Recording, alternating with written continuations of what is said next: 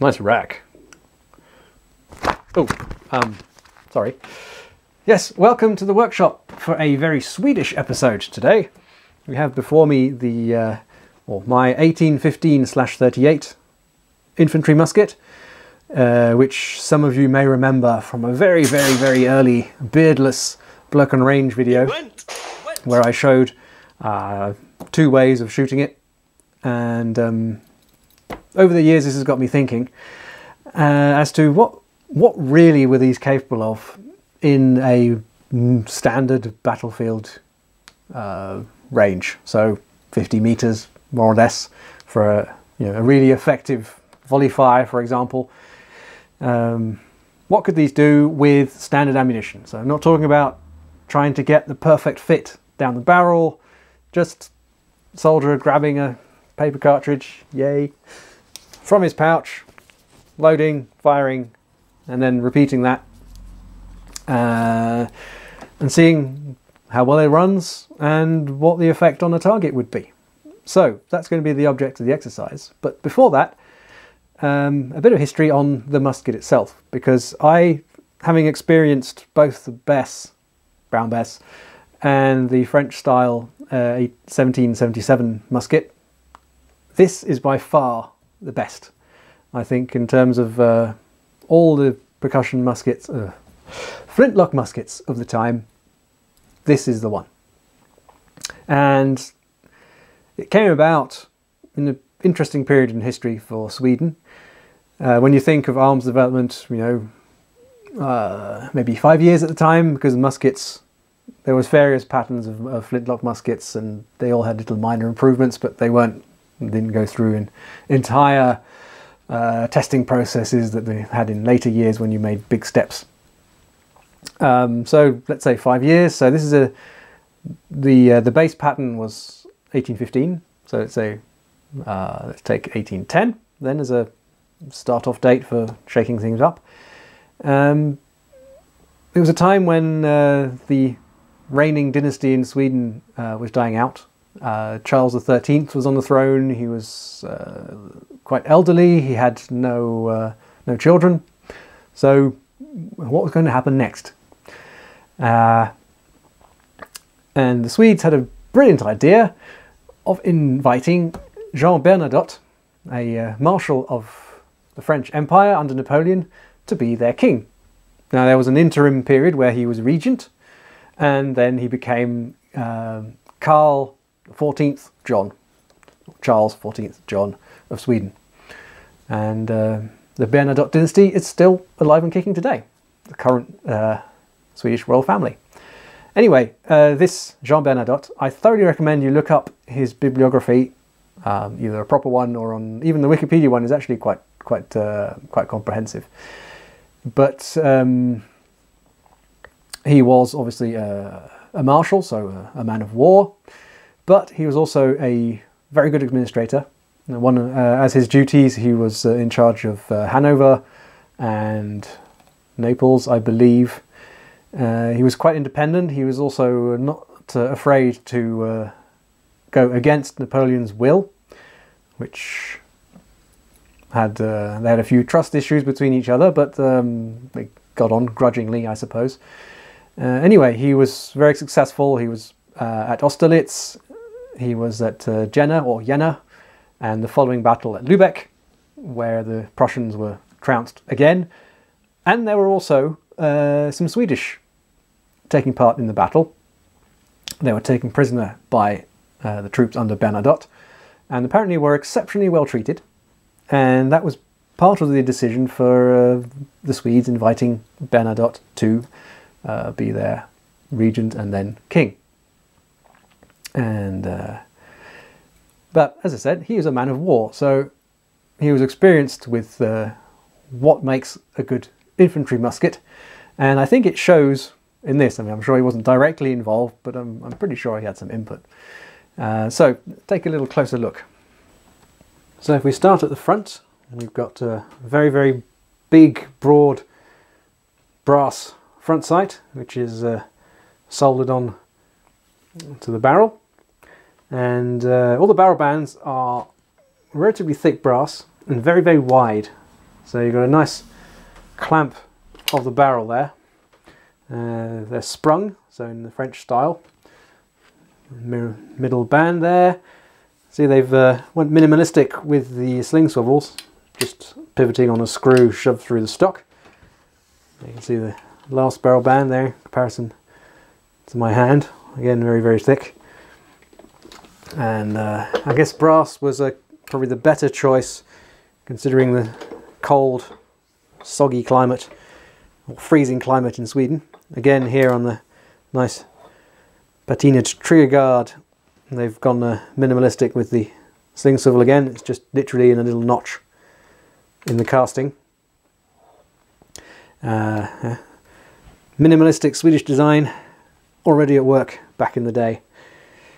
So I think the two surprising features on here are the quality of the lock, for one. I've loosened it already. I mean, all the parts are very, very well made. They're all massive.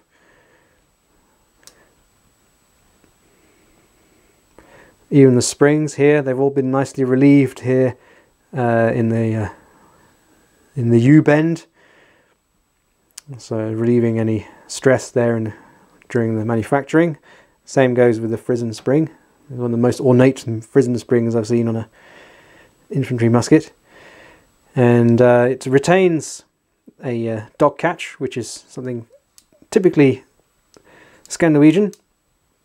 Long after it had fallen out of fashion elsewhere, it seems to be very popular. Norway, Sweden, Denmark, even in the percussion age. I guess why not? Half-cock notches are not the best of safeties. I guess back in the day when they were new perhaps, but nowadays I wouldn't trust them. And it appears that neither did the Swedes, because apparently some of these you can find them with no half-cock notch on the tumbler, or sort of a half-hearted draw of the file. It didn't matter anyway, because doctrine was to use the dog catch, and that's you would engage that. So this one does have a good half-cock notch. It locks back just here. But anyway, dog catch. You just continue to pull it back, and there you go. You can't get a better fit than that. And to release it, you just cock the hammer. You got this surface here at the back, which will just push on the head of the dog, and it just falls free. Now this shape, this wonderful curly shape here, apparently it was just a fashion thing. There was no real reason for it. You see it sometimes on English target pistols. You have this kind of curled, sinuous cock there. Yes, I'm going to use the word cock lots. Get used to it. Now, another feature is the pan shape. If you see there, it's curved. Normally you'd have it straight or sunken. But no, this has a relatively shallow powder pan, and the curvature here matches the curvature here, because the top, or rather the bottom of the frizzen here is recessed. So that means there's a lip all the way around the edges, and that fits nicely inside or around the pan. If you see it from the inside, you see the pan is completely enclosed. There's even a lip at the front here, which means it's relatively moisture proof. I won't say waterproof, but certainly give good protection against rain, splashing, and anything coming more or less down on it. Couldn't prevent seepage, but then you never really could. So that was a very nice attention to detail there. And I think under this light you can also see the huge slab here. If you follow the line of my finger up there, huge slab of hardened steel that's been, I guess, soldered, welded onto the frizzen. Normally it was a tendency just to surface treat the frizzen as a whole, but here they chose just to put a big chunk in. I guess it could be eventually replaced when it wore out, but I don't think I am ever going to wear this out. And it sparks very well. And the NT here stands for Norrtalia. I probably massacred that, but I did my best, which is one of the arsenals. You also find these made at Husqvarna, because it was already in business back then. So that was the first feature, and the other feature is something that the MLAIC says doesn't exist on service muskets, and that is a rear sight. Yes, smoothbore infantry muskets back in the day did, or could, have rear sights. Now this one is this is why this musket is a /38 musket, because the original pattern had the rear sight as a V-notch integral with the breech tang, so there was just slightly built up a sort of bulbous bit at the back here, and there was a V-notch carved in it. And yeah, the last modification they brought to it was to make it a separate part, which is dovetailed in the front surface of the breech tang. Obviously, the former owner of this didn't realise it and tried to drift it, which is why it's a bit wobbly. Unfortunately, without debreaching it, I can't fix that, so I just make sure it's in one position when I'm shooting and leave it there between shots. So yes, this rear sight is obviously a huge boost and advantage compared to the using the bead on the front and maybe your thumb or some point of reference. The rear sight here is also a reason why they have put the tang screw going up from the bottom, so that you don't have a screw head interfering with the rear sight. This is something you tended to see in matchlocks and things, for example. So nice to see that this feature still being present. So anyway, I've blathered on about my favourite musket for long enough. Now let's blather about my other favourite subject, paper cartridges. Oh yes. Now this is a Swedish pattern cartridge that I thank Irvind Flatness from Svartkrut for doing the research on finding out what they look like and how to put them together. And I'll show you that in a second.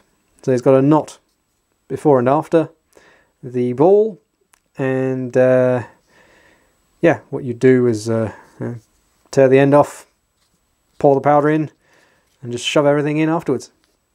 Now this, when I'm going to be shooting, this will be dipped in lube up to the second knot here, and then we shall see how well they do. Compared to all the other cartridges I've made, this one is an absolute cinch. So what I'm using is 2 balls, one of which is going to end up in the cartridge, and the other one is just to help. These are 17.5mm. The bore is, well, on mine at least, is 18.5mm.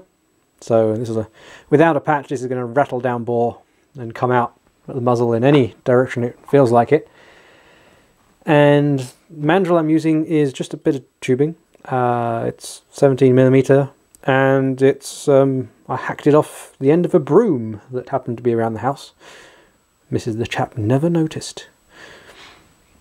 Anyway, what we're going to need is some paper to make the body of the cartridge. Now this I tried just as a trial and error. Here are dimensions in metric. You can convert it into pounds, foot per square slug, or whatever you want.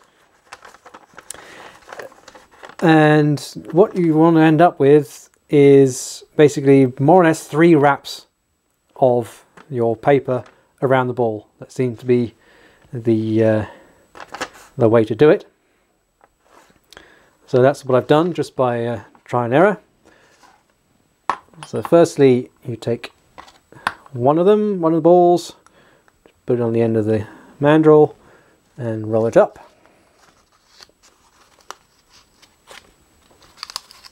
You need to leave a bit of space at the front because you're going to be tying that knot. So leave about finger joints length in there, just about. Roll it up.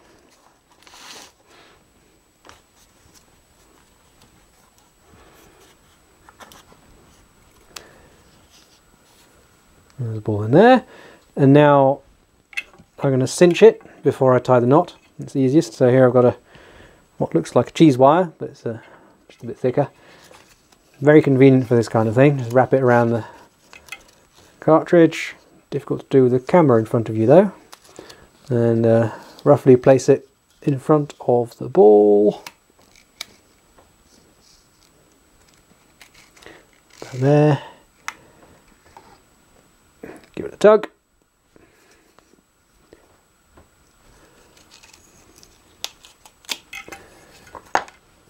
So that's already holding without a knot. And I'll finish that off with what is called as an artificer's knot. And this is going to be even more horrible to show on camera. But let's see what I can do. This goes, whoops. This goes around and over and then underneath and through the two top strands.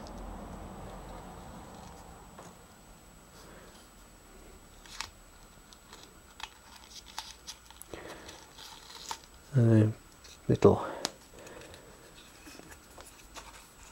cinch itself and stay that way. Oop, and then it was dropped out. There. That's the top one. Great thing about this knot is it stays nice and tight. And the excess we can trim off. Let's get some clippers because it's you got a fair bit of excess paper there. There, I can take the mandrel out, the ball's in there, and then to make the second knot you simply drop in the second ball, put the mandrel in there if you like, get your garroting device again, and apply second cinch.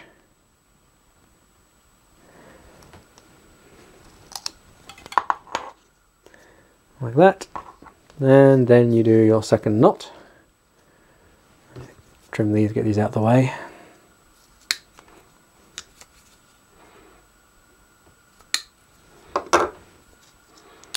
So let's try and remember this again.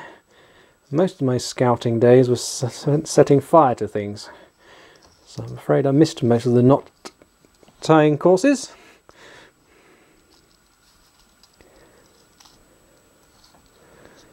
Come back. Lost it.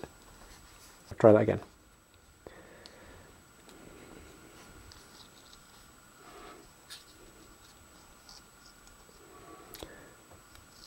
Sure, this makes thrilling entertainment. I'm trying to do this and keep it in the middle of the shot. So underneath and through the middle.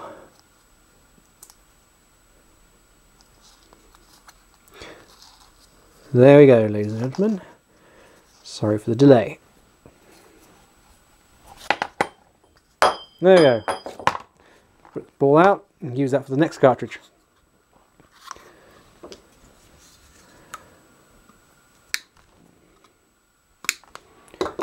There, all that remains now is to put the powder in, which I have measured.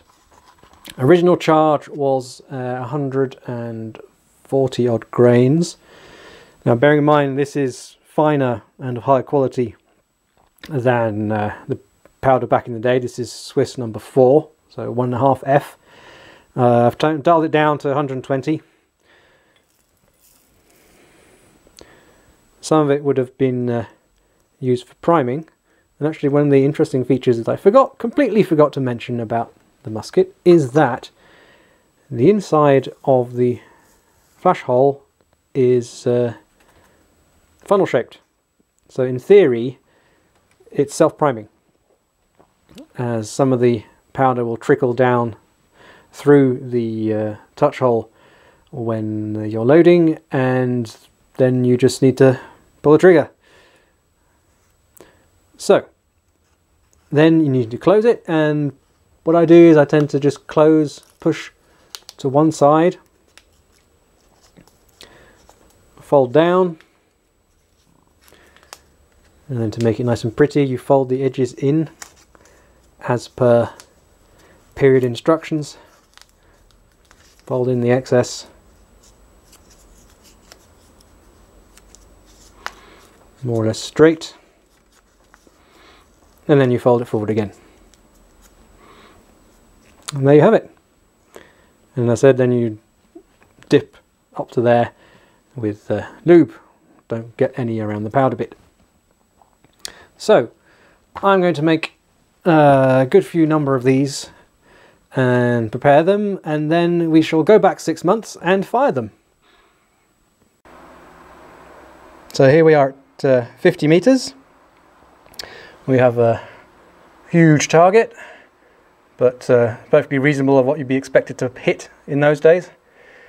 And 9 cartridges. I fired one off as a fouling charge, and interestingly enough it auto primed, so a bit of the main charge trickled through and was enough to set off the main charge once I pulled the trigger. So I'll try and see if that works consistently, and if not, I've got my powder flask there just to top it up if necessary.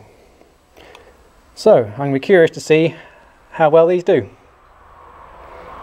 Now, for those sticklers for originality, I'm not going to use the main ramrod because although it's original, it's unfortunately for a shorter musketoon. Therefore, if I did use it, I couldn't load the ball all the way down, so unsafe. Therefore, I'm going to have to use this modern equivalent.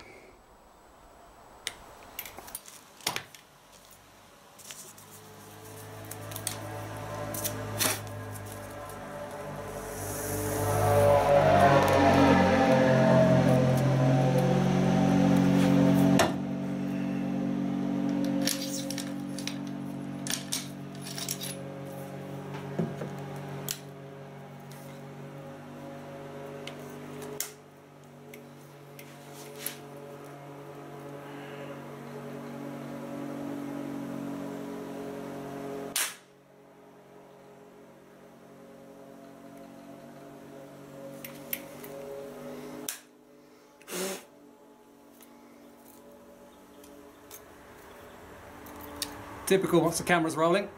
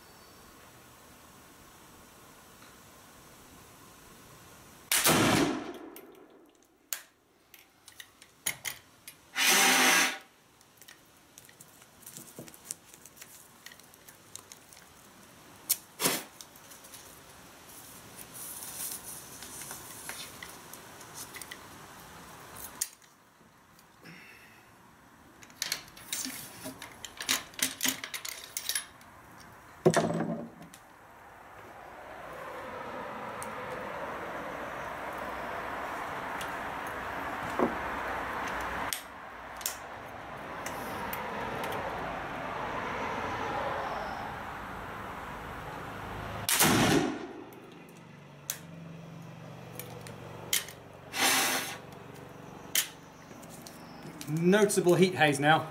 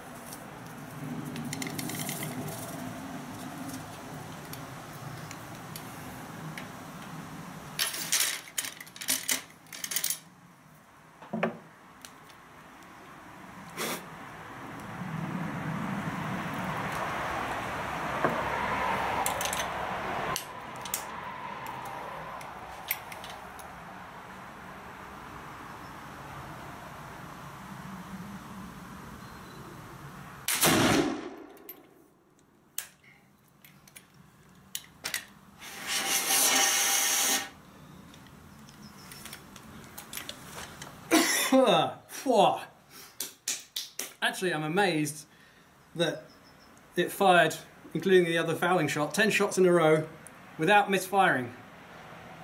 She's awesome. Now, let's see what happened up there. Okay, that's not bad at all. So we've got 3 that are already there, those 2 there and that one up there. And that leaves us with 1, 2, 3, 4, 5, 6, 7, 8, 9, 10.